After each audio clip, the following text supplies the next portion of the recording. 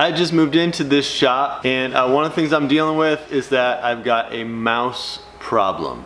In this video, I'm going to compare a bunch of different live traps I got on Amazon. This is the first one I'm using. It's a big box trap, and I'll show you how it works inside. You put the peanut butter in here, and then it just has two entrances. Hardly any moving parts, but the mouse will kind of cruise in there and it becomes a one-way entrance. In this video, I'm just gonna hopefully trap a ton of mice and talk about the ups and downs, ins and outs, good things, bad things about these various live traps. And then this is one more I'm gonna rig up. I've actually used this one already and caught a pretty big mouse type rat. It was pretty good size. The way this one works, this is the door, and it's pretty simple. It's just spring loaded and the door just kind of clicks down.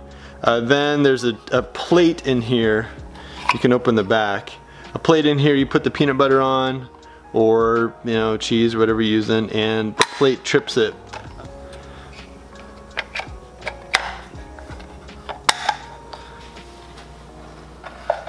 And I've just got these two guys set up at the same time.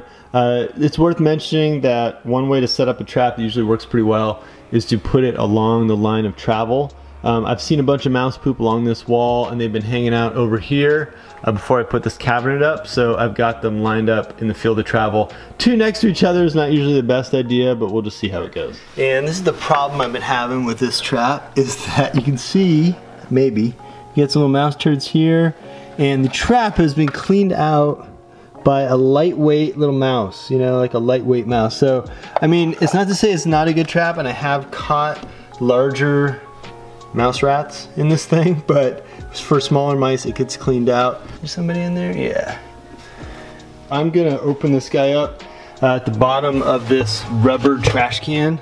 That way you'll be able to see what's going on. Typically, I would just take this to my release site and release it just straight out of the trap, but I'll just crack it here in the bottom of this trash can.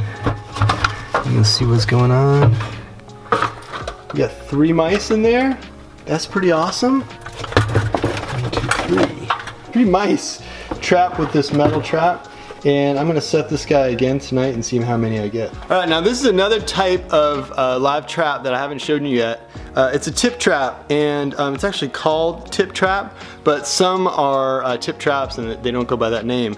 Anyway, this thing works really simply and effectively, and I've caught a ton of mice in these one at a time. All you do is you open up the back and you put some peanut butter in there. Looks like I've got some old kind of dry peanut butter in there. Set the back on like this. You just set them like this, and the mouse would then walk in right here and walk to the end, and its weight would tip it shut, and then it couldn't get out. And like I said, they've been really effective for me in the past.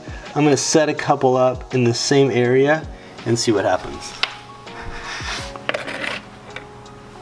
All right, now that's what I'm talking about. It is the next morning, and these 2 tip traps have gone. I guarantee you there are mice in there. This guy, the big boy, did not get interest last night. And I'm just gonna do the same thing I did before. Just drop these guys in the bottom of my trash can. That way they can't get out, and I can easily take them to my release site. The mouse will usually kind of fight you to get out. But there it is. This is tip trap number 2. Oh, tip trap number 2 is actually empty. It must have just gotten bumped. Yeah, you can see the peanut butter in there. Nothing. Alright, so basically the other tip trap was just a little more appealing. I bet if I had this in another location I would catch some more mice. Alright, so that's exactly what I'm going to do for this 3rd night of live trapping mice. I'm going to put this on the other side of the shop and see if it gets any interest. Alright, so I think it's about the 3rd morning of checking traps out here in the shop. These ones have just never let me down. They're 1 mouse at a time, obviously, but at our other house where we had a ton of mice, I just caught a lot using this trap. Come on. Sometimes they don't want to jump out. Alright, it is totally essential that you release these guys far from your house. If you just take them out in the yard and release them, forget about it. They're going to come right back. I actually drive a little bit over a mile across a river. We got a river kind of close to our house, or a stream, and I release them on the other side of the stream just with the hope that they don't come back. This big one, I had the same trouble again last night. You can see the peanut butter got eaten, but the trap didn't get tripped. And then this tin cat that I set up on the other side of the shop is actually empty. There are not mice in here. There's a mouse turd right on top of it, but anyway, I'll just leave this out. It was pretty successful the first night. We'll see what happens as the week goes on. Time to bring out the big guns. Big in terms of size. Alright, so the way this guy works is that it's got a big spring right here that you crank. And I'll show you the apparatus inside because it's actually pretty cool. You can see the mice in here when you catch them. They end up in this compartment. And let me just pop the top off. The mice can enter from this side or this side. And when they get in there, they trip. I think you can see it. It's just a little a mechanism. They trip it and the water wheel kicks them into this compartment here. So you can end up catching multiple mice. You can see it's a little bit nasty in there because once or twice when I've been using this trap, the mice have been sort of snagged by the mechanism and they've ended up dying overnight. So it's a live trap that has some occasional consequences for the mice. Still better than a snap trap if you're a live trapper. Let me show you how it cranks up. You crank it like this and you can hear it engage each time. So that's 2, 3, and then to set it off you can either reach in there and flip it, but I'm not going to do that because it's going to sort of snag my finger. So you can also trip the mechanism in here and you just kind of tap this guy and you'll be able to see that the spring, this water wheel, kind of spins like that, flipping the mice back into the container. Alright, so anyway, I'm gonna bait it with peanut butter. Same deal, you put the bait inside the trap, that way they smell and they want to go in the hole, and we'll see how it does tonight. Alright, out here checking the traps first thing in the morning. Let's see. The cool thing, like I was saying about this trap, is that you can tell what you catch by looking in the window, and actually it's empty. And peanut butter's still in there. So we didn't catch anything in that trap overnight. We'll see how it does the next night. Actually, that one is empty too, so neither of these traps caught any overnight. Alright, so after a couple days of trapping in my shop, I stopped catching mice, and that tends to happen to me. It's just like trapping in any area. It gets trapped out. Either you've caught all the mice or the ones that are left are too smart to get caught in your traps, or they're just hanging out someplace else eating other food. Anyway, I brought those 4 different kinds of live traps with me, and I'm gonna hit our barn.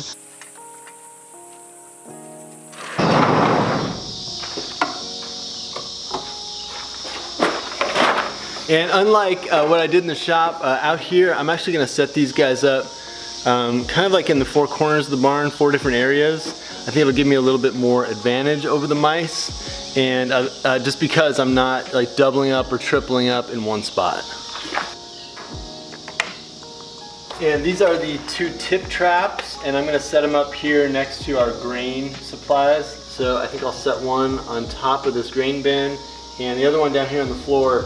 Just because the floor is made out of rock and gravel, I'm just setting it on this little board right here, and we'll see how those do. And this is that green trap that I had trouble with out in the shop, just I think because it's too big. It takes, you know, a bit of a heavier rodent to set the trap off. And I'm gonna put it back here on this corner, back behind the water supply.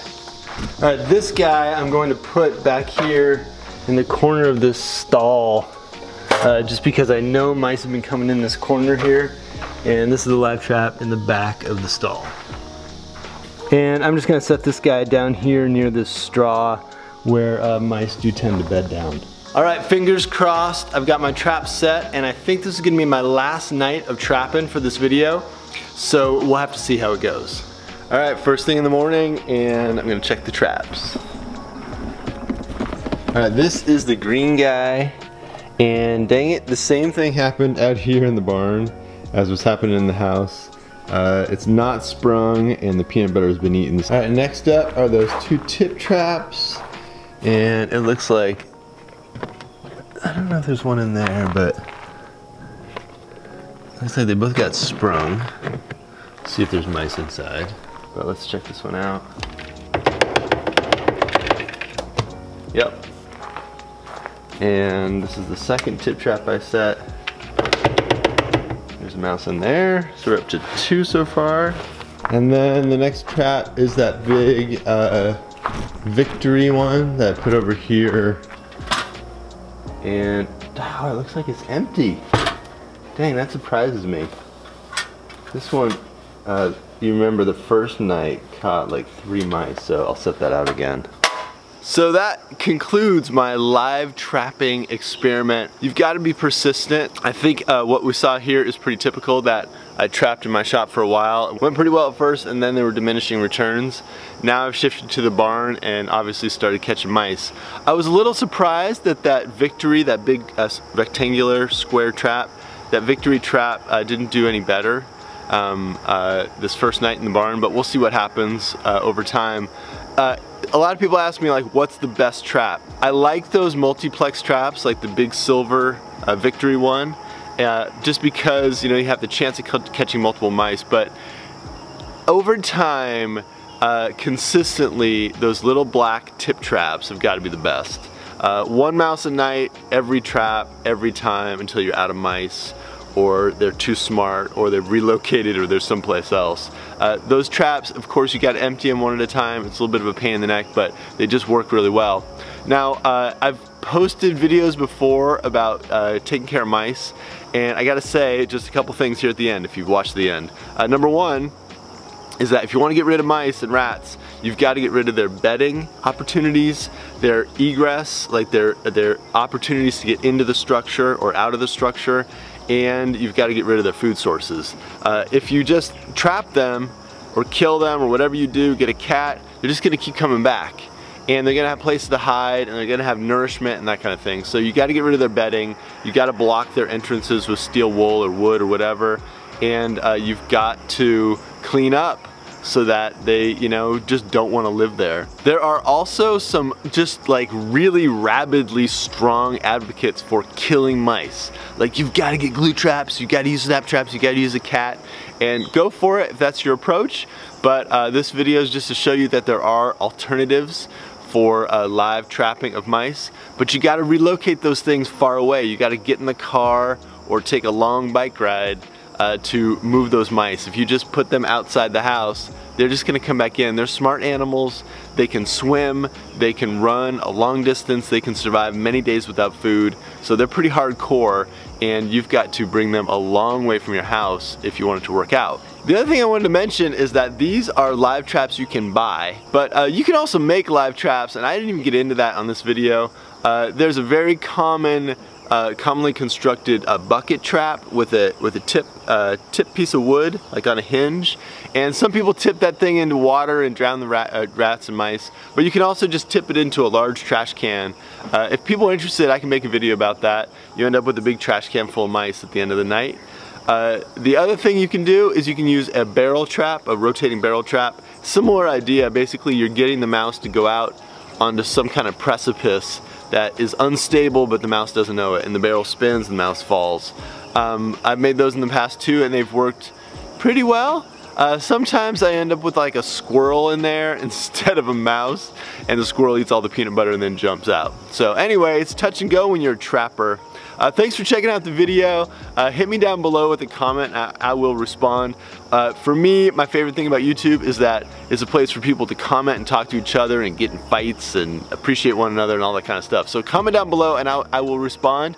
Thanks for checking out the video. You will also see that there's a playlist of videos that this one is part of about catching mice, electronic pest repellers and how crappy they are, and stuff like that. Alright, good luck out there with your rodents.